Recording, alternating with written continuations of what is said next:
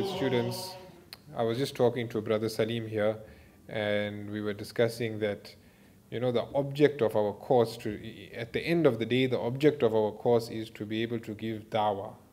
That when we meet the Christian, when we meet someone of another religion, we must be able to engage him in a fruitful way. We must be able to present the message of Islam to him. And so for the first 4 lessons, we haven't really gotten into that yet. And I don't want students to get to feel like, we're not going anywhere with this, because inshallah in the next 4 or 5 sessions, we will be dealing with the Bible, we will be dealing with how to talk with Christians.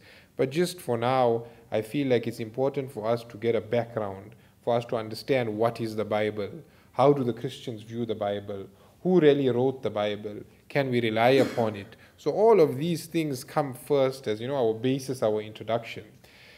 Because when you're giving dawah to the Christian, one of the easiest things or the easiest lines to go down is to show him that, your Bible that you have in front of you, it's not a reliable source of information. So as we saw in the last presentation, these books of the Bible were only put into this book form 300 years after Jesus. Some random people decided this is from God, this is not from God. So one of the easiest lines to go down is to show him, see, there's contradictions. This was written how many years after Jesus? How can this be a reliable source of information? How can this be divine? If you break his trust in that book, in the Bible, then you already won. Then now you can show him the Quran. It's very easy from there. So it's important also for us to get this understanding of the Gospels. What are the Gospels? What are the Bible? What is the Bible? So as we were discussing last week, just a quick recap. If you're going to have your Bible in front of you, you're going to open the contents page. You're going to see it broken up into the Old Testament and the New Testament. The Old Testament is the Jewish scriptures. In there you'll find the story of Ibrahim alayhi salam, the story of Dawood. You'll find the story of Lut alayhi salam, Shuaib alayhi salam, Sulaiman alayhi salam, going right down till the prophet Malachi. That's the last prophet of the Jews. That's the Old Testament. And we're going to deal with that, or you will deal with it in the section on Judaism. The New Testament is what we're focusing on, because the Christian, he accepts all the prophets before him, but now he has his New Testament. As we discussed, the New Testament is made up of 27 books. The first 4 are the Gospels, and that's what we're going to discuss today, these 4 Gospels, because this is the crux of Christianity. Everything you want to know about Jesus, everything the Christian wants to know about Jesus comes from these 4 Gospels. Gospel of Matthew, Mark, Luke, and John. But now we need to ask some questions about these Gospels, because these are 4 independent biographies about Jesus. So Matthew, what did he do? He said, let me write about the life of Jesus from when he was born, what happened after that, how he preached, the miracles he did, and then eventually he was raised up to heaven. Mark did the same, Luke did the same, John did the same. Now these 4 independent, separate, they didn't know each other, they never met each other. They wrote these 4 biographies of Jesus, and eventually some Christians later down the line said this is from God, and they put it in their book. Now we need to ask some questions about these 4 Gospels. Why do we attribute these Gospels to these 4 men? Why is it called the Gospel of Matthew? Do we have a note from Matthew saying he wrote this? Number 1. Who is Matthew in the first place that the Christians are talking about? So we need to know, why is it called the Gospel of Matthew, Mark, Luke, John? Second question, who is Matthew, Mark, Luke, and John? Third question, or the second one that I have here, what is the evidence of the Christians that Matthew, Mark, Luke, and John wrote these books? The third question is, do scholars today accept what the Christians are saying? And our question for us is, on what basis do we reject what the Christians are saying? So this is going to be the crux of our discussion today, is these 4 Gospels. Who really wrote them? How do we know who wrote them? Who's Matthew, Mark, Luke, John? What is our stance on these 4 Gospels? And before we head into this whole thing, because last week a very, very pertinent question was asked, so I think I'm going to just reiterate the answer again. The brother asked that many times when we're quoting from the Bible, a Christian will come up to you and tell you, see, you don't believe in this book, why are you quoting from it? Or you're quoting from the Bible, what you believe in the Bible or something, why are you quoting from the Bible? Very, very common question you'll ask. When you show the Christian, see, John says, in John, Jesus said, the Father is greater than I. So he doesn't have an answer, so he'll tell you, but why are you quoting from the Gospel? You don't accept this, you don't believe in this. So because it's a very common question and the brother asked it last week, I thought I'm just going to reiterate the answer. So if someone asks you that you don't believe in the Bible, so why are you quoting from it? So what's our response to this? Our response to this is, number one, what do you mean by believe? If by believe you mean I think it's from God, then I don't believe in this Bible. I don't believe this is from God. But do I have to believe that a book is from God to quote it? Every research paper you write, they're quoting from this source, that source, that source. Do they believe all these sources are from God? When I'm reading a history book, I quote from the history book. Do I have to believe it's from God to quote from it? No, obviously not. But if when they ask you, do you believe in the Bible, why are you quoting it? If by believe you mean, I think it contains some truth, then yes, like any historical document that was written, the author sometimes will have the truth, sometimes he won't have the truth.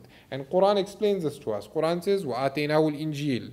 We gave the Injil to Isa alayhi salam. But Quran also tells us, يُحَرِّفُونَ الْكَلِمَ عَنْ مَوَاضِعِهِ. That, you know what, they change the message. So these Gospels we have in front of us, they're not the same revelation that was given to Isa alayhi salam. They are changed and distorted version, but the truth is in there somewhere. Because Quran tells us this.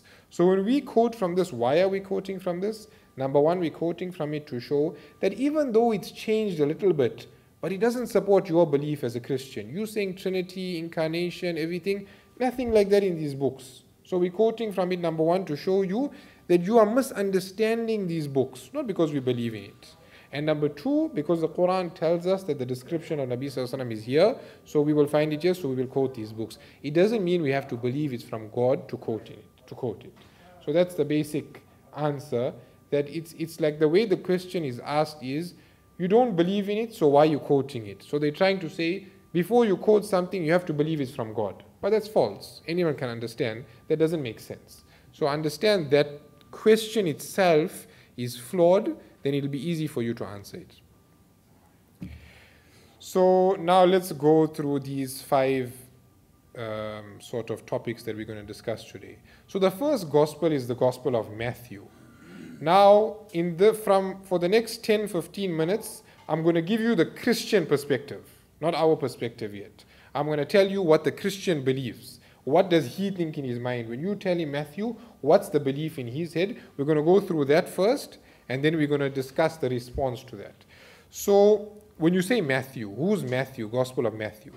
So Matthew, according to the Christian, is a disciple of Jesus. By disciple, we mean like how we say Sahaba for Nabi Sallallahu Alaihi Wasallam. So he was like someone who was a part of the 12 disciples. The Quran calls them the Hawariyin. According to the Christian, the Gospel of Matthew is written by the same Matthew who was a disciple of Jesus. And in the Gospels, when you read, Matthew is mentioned very rarely. He's mentioned maybe 3 or 4 times that he was a tax collector, meaning he used to collect tax for the Romans. And eventually Jesus was walking past him and Jesus told him, drop everything you're doing and join me. And he left everything and he joined Jesus and he became a disciple of Jesus. And according to them, this same person, this disciple, wrote this gospel. Now, why are we even getting into this discussion? Because it makes a big difference. Think about it. If a disciple of Jesus wrote this gospel, then that means it's very likely to be true. If Matthew, who lived with Jesus for so many years, really wrote this gospel, then why shouldn't we trust what he's saying? You understand? But if we can prove that it wasn't Matthew, but it was someone who lived 10, 20, 30, 40 years later, then we don't have to believe what this thing is saying. So that's the way the discussion is going. So the Christian, he believes Matthew, the disciple of Jesus, wrote this.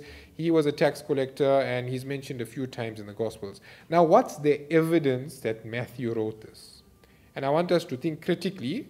I only mentioned a few here, but the main evidence they'll tell you is, no, you see, one of the church fathers, remember we discussed church fathers, that's like the Salafus Salih. Basically, for them, it's like the early scholars of Christianity who they look up to. One of the church fathers who lived in the 400s. Now remember, Jesus lived from 0 to 33, basically around there.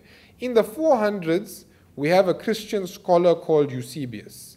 He's writing in his book, and he quotes a 2nd century scholar called Papias. I know there's a lot of names being thrown around here, but just understand, because this is their dalil, this is their evidence, that in the 4th century we have this book from this historian. He's quoting a 2nd century scholar, Papias, and he says that Matthew wrote a gospel.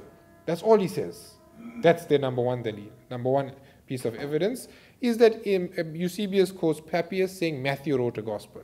No real evidence, because remember, all the manuscripts we have, there's no name written on it. We have no way of really knowing who wrote this. So the Christian provides this as his evidence that no, the later church fathers in the 2nd, 3rd, 4th century, they said Matthew wrote it. But I'm not going to discuss whether that's valid or not, but you need to think about it. Is this a valid piece of evidence or is it not a valid piece of evidence? The third one is also a bit of a strange one. They say, you see Matthew in the Gospels, when we read the story, he was a tax collector. Therefore, he was very organized. Now, when we look at the Gospel of Matthew, we see it's so organized, therefore he must have wrote it. What reasoning is that? But that's one of the things. And then they'll say, no, the Gospel of Matthew talks a lot about money.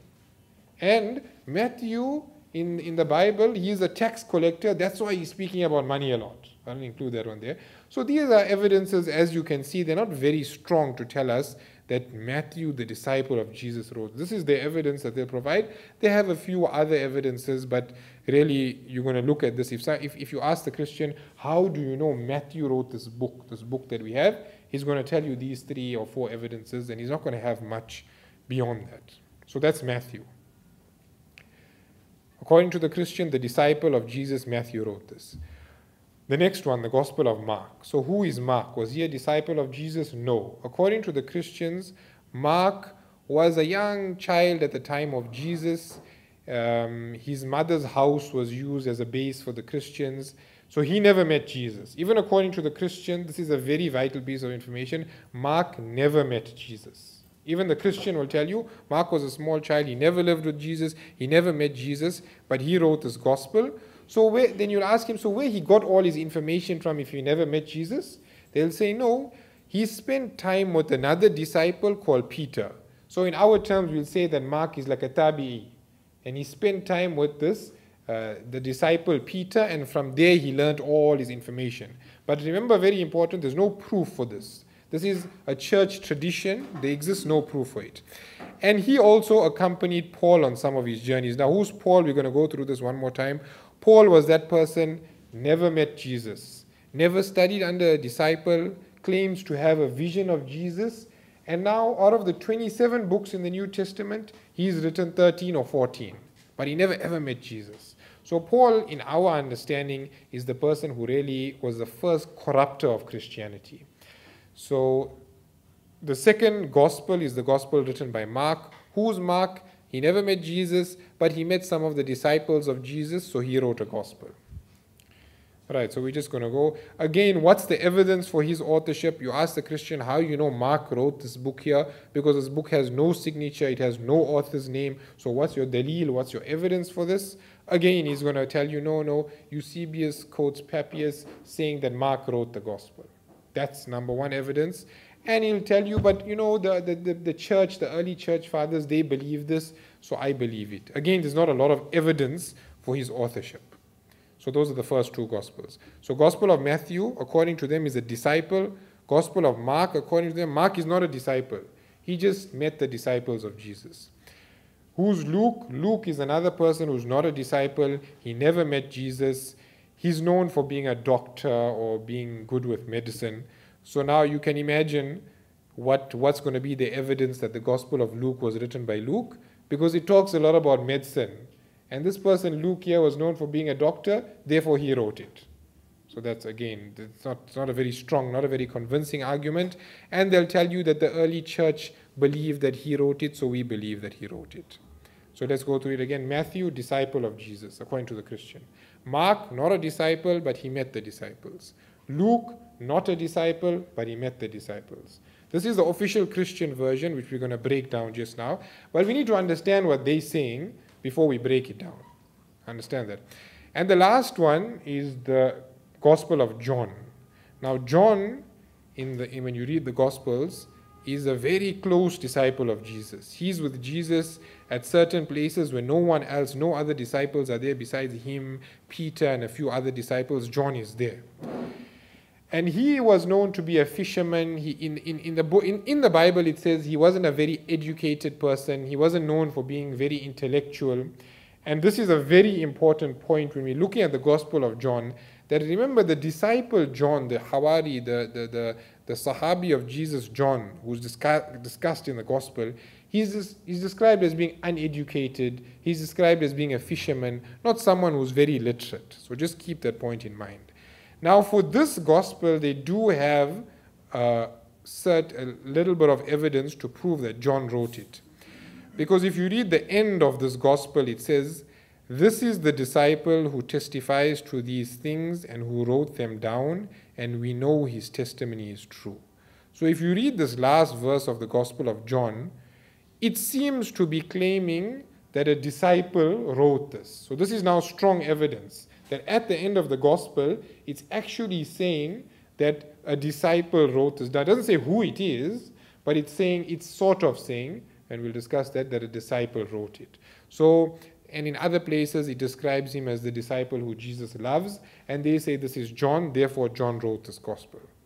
So this is, if we have to really look at all the evidence provided, only the Gospel of John has some evidence that's worth considering, because there is a verse in the Gospel of John that says this is the disciple who testifies to these things. So there is something we need to give an answer to there if we're going to give an answer.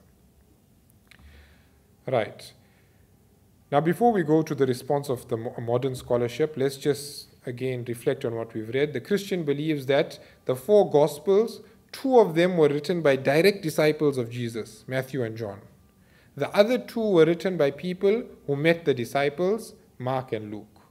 So we have that in mind. That's the main thing that we need to remember.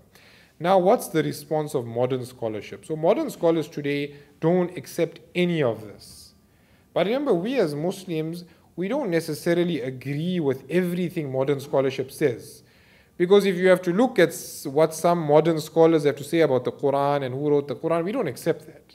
So it's important to remember whenever we're quoting secular sources, we're quoting current modern scholarship, their word is not proof on its own. Because if you read what they say about Islam, they say a lot of things we don't accept. But we'll use their works and look at it, see does it make sense, does it not make sense, and we'll accept and reject from there. So it's very important, because if you're going to tell a Christian, see all the modern scholars today, they all agree that Matthew, Mark, Luke, and John, those people never wrote those Gospels. If you're going to tell him that, he's going to just turn around and tell you, well, they don't believe that the hadith came from Nabi sallallahu alaihi wasallam also. So, so then you're going to be stuck. So you can't use their word as a proof in and of itself. You have to examine the evidence yourself. So how does modern scholarship respond to the proofs that the Christians provided? So the Christians provided their proof that Matthew wrote Matthew and Mark wrote Mark was what? They had this quote from Papias, who lived in the year 130, about 100 years after Jesus. He said, no, Matthew wrote a gospel. But if you really look at what he said, he says Matthew compiled some sayings in Hebrew and everyone translated them. That's what he said. He didn't say Matthew wrote the Gospel of Matthew. Firstly, he said Matthew compiled some sayings. The Gospel of Matthew is not sayings. It's a whole story in there. It's not only the sayings of Jesus.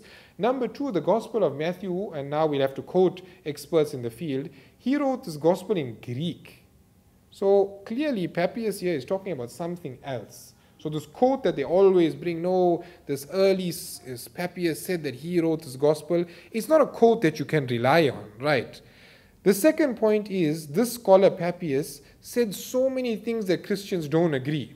He said that, and when in their story, when Jesus was crucified, then one of the disciples called Judas betrayed him. He betrayed Jesus. And eventually this disciple went and he hanged himself. That's what Christians believe. Papias says, no, he didn't hang himself. He got so sick and he was cursed by God that he swelled up and he became huge. And he has these fantastical stories that the Christians themselves don't accept. So why are they quoting him here when they don't accept him there?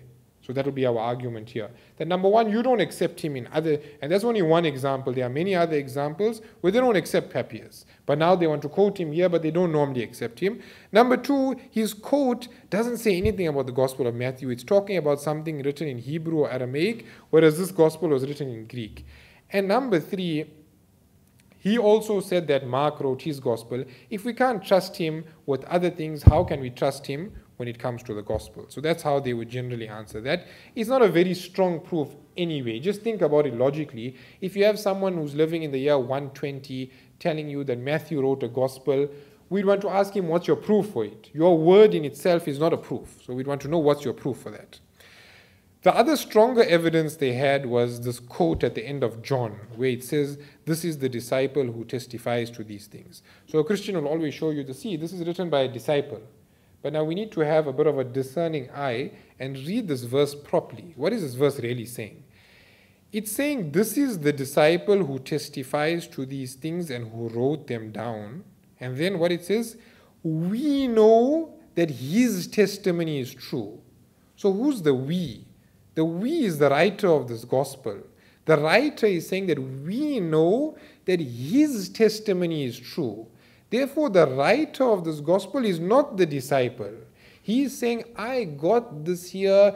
Eventually, the sayings of this disciple came down to me, and this was the things he said, and we know. So it's very important when you're reading this, you see, we know that his testimony is true. That's clearly telling you that the writer of this is not that disciple, he's a different person. So that's there.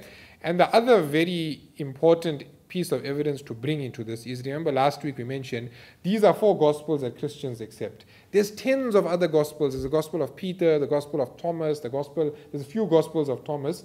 In those ones also, in the gospel of Peter, he'll say that this is written by Peter. But the Christians don't accept it over there. They say, no, this is a forgery, this is a fake, we don't accept it. Many, many Gospels that were written 200 or 300 years later, the author claims to be the disciple of Jesus. He claims to be someone, he claims to be this person, and we don't accept it. Because this was something that people did. If they wanted to write a book, and they wanted people to accept their work, then what they'll do, they'll say, if I put someone famous, his name there, then people will read this book and they'll accept it. So they used to forge people's names there. It was an ongoing thing, and there's no reason to think that this is any different. So that's there. Now those were the responses that scholars will give to the proofs of the Christians. There's no real proof that they had in any case, but those are the responses we will provide. Now what evidence, this is a really interesting section, what evidence do we have to show that these Gospels were not written by those people? Let's look at that. That's some interesting findings they have here. So there's something called the synoptic problem. So synoptic means one-eyed. So what they're really trying to say is Matthew, Mark, and Luke are called the synoptic Gospels. Why they call that? Because Matthew, Mark, and Luke copy from one another word for word. If you look at some stories, look at Matthew's version, look at Mark's version, the exact same thing, word for word. Imagine if I gave you an exam and I gave you 5 questions, I gave you 5 questions.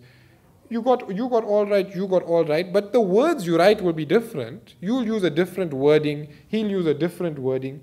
If you have the exact same words and he has the exact same words, what the teacher will think? They're copied. They're copying from one another.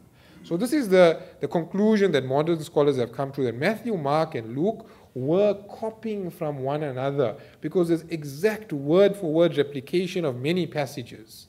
Now the question that comes about is, who copied from who? So that's the question. Now all of this is building up to our case that we can prove that these people that you claim, Matthew, Mark, Luke, and John, they didn't write these. Obviously, we're only talking about Matthew, Mark, and Luke, the synoptic Gospels for now. But remember, it's proven without doubt that they were copying from one another. There's no doubt about that.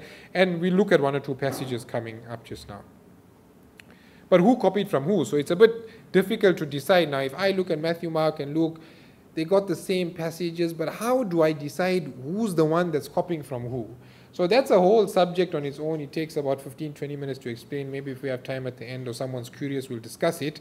But when scholars really examined it and they looked at it, they saw that Matthew is copying from Matthew is copying from Mark, and Luke is copying from Mark. So what does that mean? That means Mark is the source of the 4 Gospels. Matthew is copying from him, Luke is copying from him. Right. Now remember this because it's going to be very important when we're putting our objections towards them. So therefore we know Mark was written first, and this was a source for the other 2. And there are many examples, we're going to look at some, where you can see Matthew is copying from Mark, but he doesn't like what Mark wrote, so he changes it a bit. Or Luke is copying from Mark, but he feels like, no, I don't like the story, let me just change it a little bit. And we're going to go through some examples now. So here's an example of verbatim copying word for word here. They almost exactly here. So Mark says, but when, and the reason why, there's too many passages, there's hundreds of passages if you look at it, but I chose this passage for a reason. So here they talk, Jesus is predicting the future, according to this gospel. He's telling his disciples what's going to happen in the future. And he says, when you see the abomination of desolation, where he ought not to be. Now in brackets, Mark writes, let the reader understand. Then he says, then he continues with Jesus' words, then let those who are in Judea flee to the mountains. So Matthew comes, he has Mark as a source. He copies him almost exactly, he adds by the prophet of Daniel. Now instead of taking out let the reader understand, which Mark wrote, it's his words. Matthew copies his word for word, let the reader understand, in the exact same place. So he didn't even bother to take out Mark's one, he just copied it there word for word in the same place. And you can see the rest of it is almost, then let those who are in Judea flee to the mountains. So this is probably the best example to use because even the bracketed part, Matthew copied it word for word. So it's probably a nice example to use. Let's look at some examples where Matthew changes Mark. So this is a story that we like using for Christians, that a man comes to Jesus and he says, good teacher, what must I do to inherit the eternal life? How do I get success in the next world? So what does Jesus tell him? Why do you call me good? No one is good except God alone. So a very nice verse to use for the Christians, that Jesus is saying, I'm not even good. Let alone you calling Jesus God. He's saying, I'm not even good. So, but that's not our focus here. So Mark writes this here. Now this is a bit of a, Jesus is saying, I'm not even good. Like he's saying, all good is only for God. It's only God. Now Matthew reads this, and he's thinking, but that's not, that doesn't sound right. So he changes it a bit. He says, so he has the same story. Teacher, what good thing must I, now he changes it. What good thing must I do to get eternal life? Now Jesus' response is, why do you ask me about what is good? So in the first story, he called Jesus good, and Jesus said, no, I'm not good. Matthew didn't like that. So now he changed the wording a bit, and he said, no, you know what? Now the person asks, tell me about the good things I must do. And then Jesus said, no, why are you asking about good things? So he just changed that a bit. Why? Because he didn't want Jesus to say, I'm not good. So there's examples. This is just one example we chose, where Matthew will look at Mark and then change it. Luke changes Mark. So in the Gospel of Mark, when Jesus is on the cross, and we're going to discuss all of this crucifixion and that later, but just our point is here how they change it and how they alter it. So at 3 in the afternoon, Jesus cried out in a loud voice, my God, why have you forsaken me? You must have heard Ahmed quoting this in the very famous verse. So Jesus in the Gospel of Mark is telling God, why did you forsake me? How can Jesus, he is God, how can he say that? It's not sitting right. So when you look at Luke's version, he now in the version of Mark, Jesus is like, he's saying, why you did this to me, God? Why it's not a nice picture. That Luke doesn't like what he's saying. So he says, see how he changes the whole thing. He says, Father, into your hands I commit my spirit. Now Luke changes it. So now Jesus is not in grief, he's happy, he gives up his life. This is how he changed the whole thing because he didn't like how it was being used. So there's a lot of examples like that. I just chose these two because they're quite clear. Now, so we understood this whole synoptic problem. What's the synoptic problem? We have 3 Gospels that are copying from one another clearly, no doubt about it. And who's the original in this here? Mark is the original. Matthew and Luke are copying from him. Now let's relate this to the authorship. So you as a Christian, we're addressing a Christian, you believe that Matthew was a direct disciple of Jesus. If he was a direct disciple of Jesus, why does he need to copy from Mark? Because remember we saw now in the synoptic, Matthew is copying from Mark. According to you, Mark is not a disciple. He never really spent time with Jesus. Matthew is one of the 12 disciples of Jesus. Why must he copy from Mark if he was there for all of those incidents? Understand this proof. This is the strong, well, not the strongest, but it's a very strong proof that if you claim a disciple wrote this who lived through all of these incidents, why would he need to copy from someone else who wasn't even there? It doesn't make any sense when that's there. That's basically our main proof that we'll throw out. The second one is that when you're reading this Gospel of Matthew, and he's talking about Matthew, if I was talking about myself, I'll say, I did this and I did that. Let's read the Gospel of Matthew. What does it say? As Jesus went on from there, he saw a man named Matthew sitting at the tax collector's booth. Does that sound like Matthew is writing that? It sounds like someone else is writing that about Matthew. They say, no, Matthew is talking in the third person. That's a way that it used to be spoken. Okay, fine. But it just, if you're going to be honest and open about it, it doesn't look like an account that's written by Matthew, that he's talking about himself in the third person. And the third thing to remember is they have no evidence to show that it's Matthew. Because Papias' quote we saw was wrong. There's no real other evidence besides some people 200-300 years later said it. So they don't really have any evidence. And we've got quite solid evidence to show that Matthew copied from Mark. So he can't be a disciple. It's not going to make sense. Now obviously, I just want to add a condition here that you need to remember that the discussion here goes way more in depth. We're just like scratching the surface, but we're getting an idea of the sort of back and forth that will happen around these topics. But it goes much, much, much deeper in every single one of these Gospels. Now, what's the problem with Luke? So here, just for us to know, again, they have no evidence that Luke wrote this. But according to them, Luke and Paul were travel companions. They used to travel with one another. They knew one another very well. But when we read Paul's writings, his version of the crucifixion, he doesn't even know about the empty tomb and the woman, all of these details of the crucifixion that are in Luke. So if this was the same Luke, it's not really going to make much sense. And let's just read the first 4 verses of Luke. This is Luke's Gospel, how he starts it off. He says, many have undertaken to compose an account of the things that have been fulfilled among us, just as they were handed down to us by the initial eyewitnesses and servants of the word. So look, this is Luke. He's starting off his gospel like this. He's writing it for someone who has some doubts in Christianity. He's trying to prove to him that Christianity is true. He's starting off and he's telling you, I'm not an eyewitness. Whatever I'm writing here wasn't given to me by eyewitnesses. It was handed down to us by eyewitnesses. So if you just read the first 4 verses of Luke, you'll understand that this wasn't a person who saw what happened. This wasn't a person who met someone who saw what happened. This was someone who heard stories, went around collecting all the stories of Jesus and put it in his book. Some of them will be right, some of them will be wrong. That's our view on these Gospels. And another important thing to remember also is that everyone agrees that whoever wrote this Gospel of Luke, we don't know who he is. The Christians are saying it's Luke. We don't really know who he is. But he is also the author of the book of Acts. The book of Acts is the book which discusses the biography or certain events of the disciples. The same person wrote both. How do we know? Because of the way they wrote, the words they used, the style they wrote in. We know the author is the same, but we don't exactly know who he is. As we can see here, it can't be the Luke that Christians are claiming it was. Now, what about the Gospel of John? So we saw that that verse in the Gospel of John cannot be referring to the disciple John. It's referring to someone after that. But now remember we said that John in the Bible, it mentions that he's uneducated, he's a fisherman.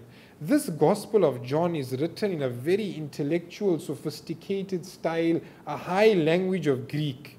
There's no way some fisherman who's uneducated could have been able to write this high level of Greek. Also, it includes a lot of Greek philosophy that you have to be very well educated, very well studied, especially at that time, to write certain of the things that are in the Gospel of John. So everyone will agree that, you know what, the disciple of Jesus who was uneducated, was a fisherman, there's no way he wrote this Gospel. It's like out of the question that such a sophisticated piece of writing could have been written by someone who was at that time. This is, and also third-person references, as we mentioned with Matthew. When you're reading the Gospel of John, and he's talking about John, he doesn't say, we went. He says, no, John was here, John said this, John. Now, if you yourself, you're not going to talk like that. It could be a style that people used, but again, it's not what you'd expect from someone. It's what you'd expect from a third person writing about this. So This is like the overview of the back and forth that's going to go between you and a Christian if you're going to try and convince him that, you know what, these 4 Gospels were not written by who you're saying they were written by. Now, what's some other things we need to consider? Why do these Gospels contradict one another? We've got a whole section coming up where we're going to show how Matthew said this happened, but Mark said this happened, and it's contradicting one another. There's a lot of these, hundreds of these contradictions in the Gospels. If they were actually written by people who were there, they wouldn't contradict each other that much. That's the one thing to remember. The second thing is you'll see in like the Gospel of Matthew, they have these amazing events that happen. Everyone wakes up from the grave and certain like crazy things happen, but it's only in one of the Gospels. But if another disciple wrote that, he would have seen that, he would have also recorded it. So how does it make sense that only one of them has these huge events that the other ones don't have? The third thing which we're going to discuss now in the next 5 minutes is that these Gospels are dated to between the year 70 and 100. So Jesus was taken up to heaven in about the year 33. These Gospels were written between 70 and 100. Unlikely that, and we'll see why just now, unlikely that the disciples who were living right there would have waited till the year 70 and 100 to write these Gospels. It doesn't make a lot of sense. So our question is this: which makes more sense? That the actual disciples of Jesus wrote these books and they contradicted one another and they copied from other people, does that make more sense? Or does it make more sense that, you know what, these 4 authors of these 4 Gospels, we don't know their names, we don't know who they are, they were living from around the year 70 to 100. Whatever stories of Jesus came to them, they wrote it, they collected his sayings. Some would have been right, some would have been changed. That makes far more sense, that as generation to generation they passed on the stories of Jesus till it came to these 4 Gospels now. The authors here, who we have no idea who they are, they wrote down the stories, and that's why their stories contradict one another. Their stories are not always conforming because they just wrote down whatever was available to them at the time. But obviously, we're still going to call it Matthew, Mark, Luke, and John, even though we know that Matthew, Mark, Luke, and John didn't write these Gospels. But when I'm referring to it, I'm going to say Gospel of Matthew, Mark, Luke, and John. But we know now that these were not the people that wrote these Gospels. Just keep that in mind. Now, how do they date, how do modern scholars find out when these Gospels were written? So I don't want to take up too much of your time, but there's 2 things when we're talking about an ancient document. So the one is, when was the original written? When did Matthew actually write his Gospel out? That's our one consideration, which we're talking about here. The second consideration will be that, see, Matthew wrote his original. We don't have the originals of any of these Gospels. We have a copy. He gave it to someone who copied it, someone who copied it, someone who copied it. We got a copy from about 300 years later. So that's a whole other section which will be coming later. We're talking about the original. So though the copy that we have today in front of us, if you want to find out when it was written, they do the carbon dating to it. They can find out, okay, it was written in the 400s. But we want to know the original of this. Matthew, but it's not Matthew, we know. The author, when did he actually write this Gospel? So we have to look at certain factors. We have to become like, detectives and try and think, okay, if this is here, that must mean this, and try and piece things together. So this dating of the Gospels is very subjective. Some people say it was written in the year 40. Some say 140. There's a lot of different opinions, but we're going to go with what modern scholarship basically accepts in today's time. So the first proof they use is that Paul, now remember we said Paul's 14 letters make up, he wrote about 14 epistles in the New Testament. When he's writing in those letters, he hasn't heard of these Gospels as yet. And he was a precise person. He knew what was happening in the Christian world. And we know when he wrote. He wrote from about the year 40 till about the year 60. In all of his writings, he has no idea about these Gospels. And he was someone who had traveled around the entire Christian world. If there were going to be Gospels, he would have known what was in those Gospels. He would have known about them. Yet Paul has no idea of them. So we know that they were written after Paul. So our bottom end here is the year 60. It had to be written after the year 60. Then the church fathers begin to talk about these 4 Gospels. Let's just say I got here 120, but really speaking 150 or so. So we know it was written before 150 and after the year 60. Anywhere in between there. And the third one now is the destruction of the temple. So this is it's a bit of a technical issue, but let's just try and understand it. So the Jews were worshipping in the temple in Jerusalem, which is now Masjid al-Aqsa, Masjid al-Aqsa in Palestine. The Jews had their temple there this time. This time was before Masjid al-Aqsa was built. The Jews had their temple there. They were worshipping there, but they were not rulers. The Roman Empire were the rulers. Now, the Roman Empire in the year 70 destroyed the entire Jewish temple. They destroyed Jerusalem. They destroyed the temple in the year 70. Right. Now, or let's just say the three Gospels, they predict that this temple is going to be destroyed. Now, a modern scholar of today's time, generally, he has atheistic beliefs. So if he sees that, hey, this Gospel is talking about the temple being destroyed, which happened in the year 70, it can't be a miracle that he predicted it, therefore it must be written after 70. Understand how the modern historian is thinking. We don't accept this, but the modern historian is thinking that this Gospel is telling us about how the temple was destroyed and what's going to happen, and the soldiers are going to come and destroy it. But it's not possible for someone to predict the future. Therefore, the Gospel must be written after the year 70. That's the line of reasoning they're using. We, on the other hand, will say, no, it's very possible. Nabi Sallallahu Alaihi Wasallam predicted so many things. It's possible for Isa Alayhi Salam to have predicted it. It is possible that Isa Alayhi Salam told his disciples that the temple is going to be destroyed. So we don't generally accept this sort of reasoning. The third thing to consider is the synoptic issue, that whenever Mark was written, Matthew was later, Luke was later. So we have to take that into account. And then internal evidences, the words that they use, the descriptions that they use. So I just got a small timeline here of how modern scholars look at it. So they look and they see that, okay, 49 to 60, Paul is writing there. He didn't know about the Gospels. The Gospels were recognized here in 120. And the Gospels talk about the temple destruction, therefore they had to have been written after it. Now, whether we as Muslims accept that reasoning or not, we can maybe talk about. But so modern scholars date it between the year 70 and 120. And because we know Mark was the source, so they have Mark written at 70, Matthew between 80 and 85, Luke the same. And John, because of the style, the sophistication, these things only came about much later. So they say the year 90 and 95. But again, it's a subjective thing, but generally modern historians accept this. So that's as far as we're going to go now. Today's talk is basically over. But remember that the point of this is to get an understanding of these four historical documents, because these have all the information about Jesus that the Christian is going to use is going to come from these four Gospels. So we need to understand who really wrote them, around where were they written. They were written about 40 years after Jesus. How much of change must have happened in that space of time, as like, if a story happened, I told someone, he told someone else, he told someone else, he told someone else. By the time it gets to the 10th person, the story is completely different.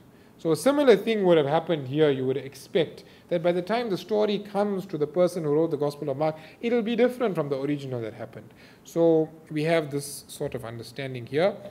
And basically now a summary of whatever we've discussed in the course so far, just so we can get ourselves on track. We discussed the Islamic view of Christianity. We discussed the three sources of authority in Christianity, which was the Bible, the Church Fathers, and the councils that they had. Remember the councils where they decided on the Trinity, etc. We discussed the books of the Bible, how it works, the Old Testament, the New Testament, the four Gospels. We discussed when did these books became, when did they get put into one book, which was only here in 1967, and today we discussed who are the real authors. They are not Matthew, Mark, Luke, and John, that's sure. And when were they dated? They were dated to between 70 and the year 1995.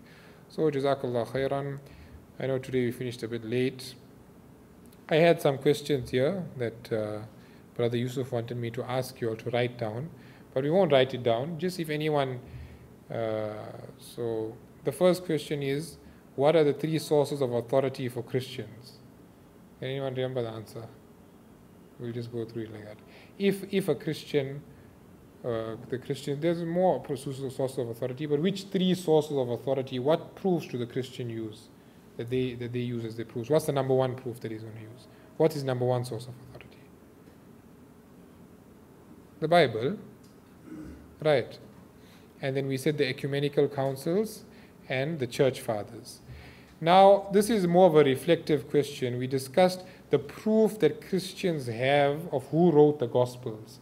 So I want to ask you that, do you think those proofs that they have, are they convincing, or are they not? Do they not make sense? What do you think? You are listening? It doesn't seem, it's not very strong. Now, the fifth question I have here is, which are the synoptic gospels? Okay, why are these gospels called the synoptic gospels? Remember we were discussing what's the reason? Not what's common about these three gospels? Matthew, Mark, and Luke. Yeah. Yeah, they copy from one another. So the words are correct, 100%, that's the answer. So these are called the synoptic gospels. Now this is important for us because these three were copying from one another, so they like represent one tradition. And the Gospel of John is like separate. So sometimes when we're trying to figure out what would have really happened and what wouldn't have happened, we look and see where they agree with one another, where they disagree with one another. And the last question I want to ask is, because if I don't ask it, someone else is going to ask you, that a Christian who says, you don't believe in the Bible, so why are you quoting the Bible? So how are you going to answer that question for me? We're going to end off on that. Even your own answer. If the Christian, you tell the Christian, you know, Jesus says that the Father, I am not good, only God is good. The Christian will tell you, why are you quoting the Bible if you don't believe in it? Right. So we to an extent we do accept that these gospels will have certain correct information. But we try to show why we trying to show that your understanding of these four gospels is wrong. That's one of the reasons. That's one of the reasons. And the Quran tells us that the description of Nabi Sallallahu Alaihi Wasallam is in these gospels. Is going to be in the Bible. So therefore we will quote it for that. And the main reason why we're going to quote it is to show you as a Christian that your understanding of the gospels is wrong. And we don't have to believe in a document for us to quote it as historical. That's the main thing. You don't have to believe that this is from God to quote it as a historical source. Understand that point, then inshallah, the rest. But would it not be that you do believe because you believe in the original script? Yes, we believe in the original, correct. I think if you just say you don't believe in it, then that might also be critical. Yeah, so we're saying that one is the originals, which we believe in, وَآتَيْنَاهُ الْإِنْجِيلَ. Then we know that changes happened over time. But now we're discussing this Bible in front of us today. So we believe that it has pieces of truth in it. It has information from Allah subhanahu wa ta'ala, and no doubt was captured in there. But at the same time, it doesn't mean we have to accept every single thing that's written in there, because certain changes happened. And if you want us to show you the changes that happened, it's very simple.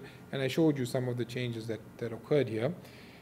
Just one more point to think about, that remember we showed you that when Matthew took from Mark, he copied him and he changed it. Remember we saw that. And we saw that Luke took from Mark and he changed him. So what does that tell you about what Matthew and Luke thought about Mark? Did they think that Mark was from God? Did they think that what Mark wrote was from God? No, because they would have never changed it otherwise if they thought it was from God. So something to just think about, that if they felt they could change the gospel, they could change what Mark wrote, that means they never believed this was from God. So these early authors of the gospels, they themselves never believed that this gospel itself directly is from God. Yes, the words of Jesus, the words of Isa alayhi salam that are there, a lot of it could be true, and we believe in that. We believe in the original revelation, but whatever we have here in front of us, we will have to look at it critically and examine it. So it's a bit of a thing to think about, but anyway. All right. Assalamu alaikum. Jazakallah for listening.